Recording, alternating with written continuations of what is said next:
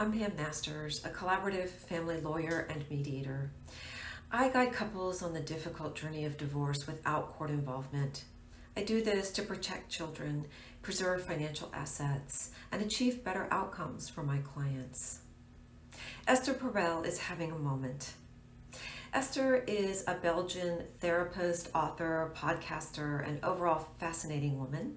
She works with couples mostly, and she seems to be everywhere these days, talking about marriage, divorce, affairs, and relationships. I really like what she has to say, and I find in my experience working with couples, what she says is usually right on the mark.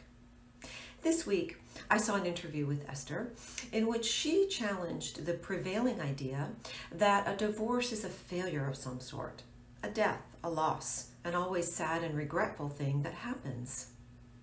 Esther challenged us to think about divorce differently, much the same way that collaborative process challenges us to think about divorce differently.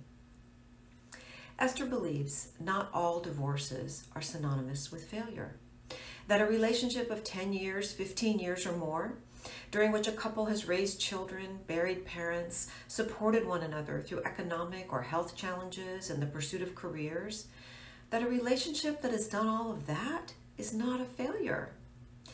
The fact that the relationship is ending is sometimes due to the inevitable changes in people's fundamental needs or desires or growth, and is in no way a reflection of a failure. That couple's done a lot of what marriage is about. So it's inaccurate and actually shame-inducing to say that the main marker of success of a marriage is its longevity. A marriage may end, and it may be the end of something that may have been limited in duration, yet in some ways still very good. A marriage of any length can be a beautiful chapter in one's life. Collaborative divorce is the only divorce process that makes room for this reality.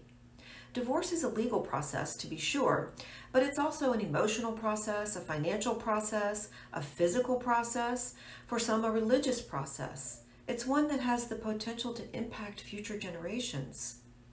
Collaborative divorce, because it is so much more than a legal process, leaves room for couples to acknowledge and appreciate the successes they did have, the good things that they did together, and to embark on a new relationship with one another from a positive perspective.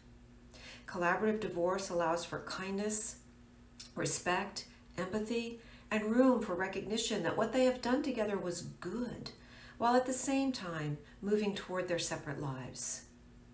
The focus on what was right as the couple works to decide what has to happen now that things have gone wrong helps them make really good decisions that they will be satisfied with long term, that will minimize the trauma of the end of the relationship on them and their children, and that will leave them feeling proud of the way they handled themselves through the divorce. This will lead to a shorter grief process as well. We know that collaborative divorce is the better way, and this is one of the many reasons why. I'd love to talk to you more about collaborative divorce. You can reach me at 386-271-8044. Shoot me an email at pam@masterscdc.com. And there's also tons of great information on my website at www.masterscdc.com.